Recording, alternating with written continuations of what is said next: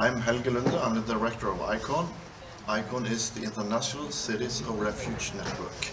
We work to give refuge to persecuted writers and artists from all over the world. At the moment we are 70 cities in Europe and beyond that offer refuge, shelter for these persons so that they can think and create freely and work in the cities where they are and also towards their home countries from their point of exile.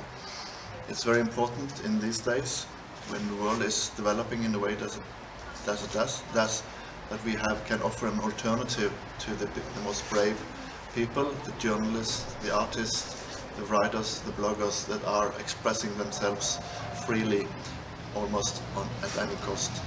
So I really hope that cities also in Central Europe and in Slovakia can join the network, because that will mean a lot to us.